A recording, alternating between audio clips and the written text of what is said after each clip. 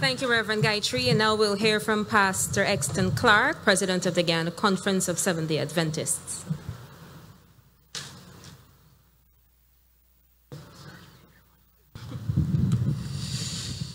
Protocols already established. Good afternoon, everyone. I want to commend His Excellency for this very novel and noble initiative, and we are happy to be part of this significant event. And I'm happy to share with you a few thoughts on true fasting. We have a time limit, so I'll do some surgery to what I prepared actually. But I wanted to direct your attention to the book of Isaiah 58, which endorses fasting, but the fasting that leads to faithfulness. God made it clear that fasting is not just about going through the motions. It's about realizing a spiritual makeover. The passage of Scripture points out the fact that Israel called upon God and He did not answer because they wanted to be blessed without following God's blueprint. Fasting is not just a physical posture. It is a spiritual pursuit. The Bible points out in Isaiah 58 verses 2 and 3 that Israel fasted, but God did not take notice. You see, their fasting was hypocritical. It did not lead to humility. In Isaiah 58, 3-5, it points out what God categorically rejected was a fast that makes people more crooked, more oppressive, more covetous, more selfish. God made it clear as to the outcome of their fast. He said, you fast for strife and debate, to smite the fist of wickedness and taking advantage of your laborers. You see, true fasting does not push only rituals. It pedestalizes a relationship with God. And I'm suggesting today, brothers and sisters, that our deprivations of certain physical needs must serve to deepen our devotion to God. Of course, Jesus was very clear about that outcome when He declared in Matthew 15 verse 8, when He said, rebuke the Pharisees, when He said, these people honor me with their lips, but their hearts are far from me. And I want to submit today that when we pray as a people, we can only know that our prayer is answered if there is a change in me. If after praying and fasting, you're still filled with hatred and bitterness and antagonism and pride and injustice and evil still reigns in the heart, then you had a self-imposed famine, not a spiritual fast. Fasting does not end with rituals. It ends with righteousness.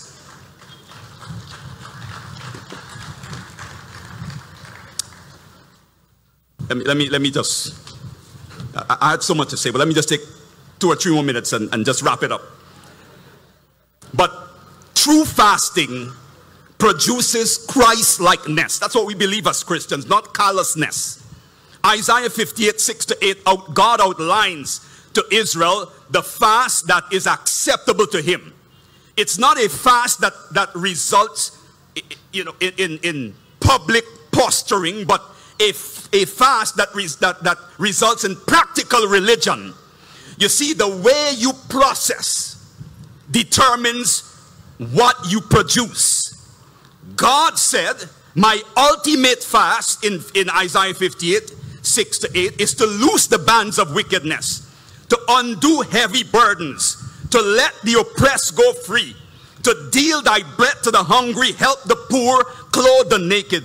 Brothers and sisters, I believe today, in order for religion to be real, it must be relevant. James 1:27 references pure religion as attending to the needs of the socially deprived, the fatherless, the widows, irrespective of color, irrespective of class, irrespective of culture, irrespective of context and circumstances. This was the essence of Jesus' ministry. You see, religion does not limit people, it liberates people. Are you there with me? When we come to God, it should impact our characters. Are you listening to me? God said to Israel, you ain't fast yet until you see the fruits of my fashioning. When we develop the character of God, we will reflect his characteristics. The reality is, and I'm winding down, the reality is, we cannot get it right with others until we get it right with God. Watch this. A society cannot be healed unless the human heart becomes humble. The Bible says in James 4:10, humble yourselves before the Lord, and he will exalt you. And Mr. President, I want to suggest that a country cannot experience oneness by virtue of its wealth, but rather by the wealth of its virtues. Fasting must be the fuel for a feast of forgiveness, respect, compassion, honor, pride, harmony, peace, religious tolerance, unity, and love. When this is achieved, Isaiah 58:8 says, we will access the glory of the Lord, which shall rest on our beautiful country. The Apostle Paul says we are one blood. And if we are one blood, there is no reason why we cannot experience one Guyana. God bless you.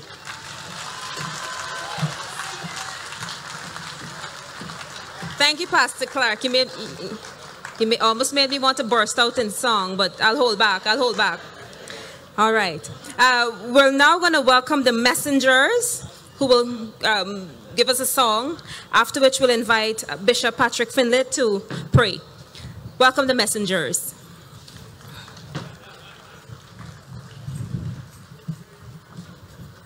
You guys could take this mic if you like. Okay. Yeah? You want it on this? Yeah, we'll just leave it.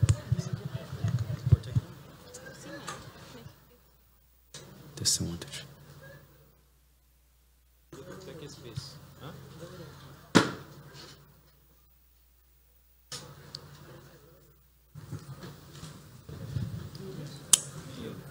You got another mic there? That's right. Yeah. Thanks. Test. Yeah. Are we teaching the truth in love, telling it like it is? Are we holding pure motives and showing that we care?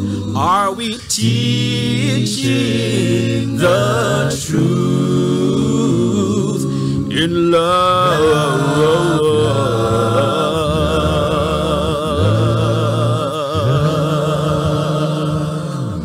A man came to my Jesus telling all that he had done to fulfill the good commandment. He knew every single one. But Jesus said there's something that indeed he did like. The Savior told the truth. He didn't hold the message back. He was teaching the truth in love, telling it like it is, while holding pure motives and showing that he cares. Are we teaching the truth in love?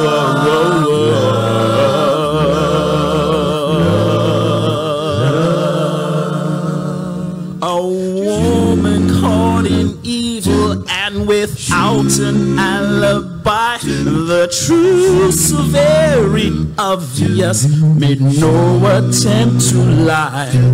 With all the foes against her, how she felt so all alone, till Jesus asked the people who would throw the first stone. He was teaching the truth in love,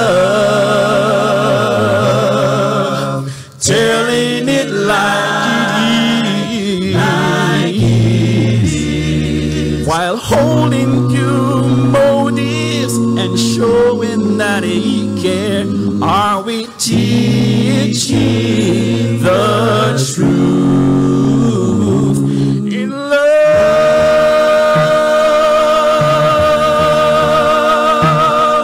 In love, in love,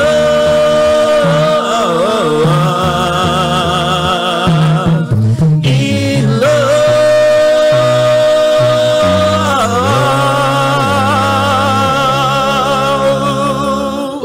Sometimes it's hard to know exactly how we are to share with the master's words of confidence. Directly do we dare? Should we water down the message? Should we tell them only part? Will they see him in our message? Will they see him in our hearts? Are we teaching the truth in love, telling it like it is? Are we holding you motives, showing that we care? Are we teaching the truth? Are we teaching the truth in love, telling it like it is? Are we holding you motives, showing that we care? Are we teaching the truth? Are we teaching the truth? Are we teaching the truth?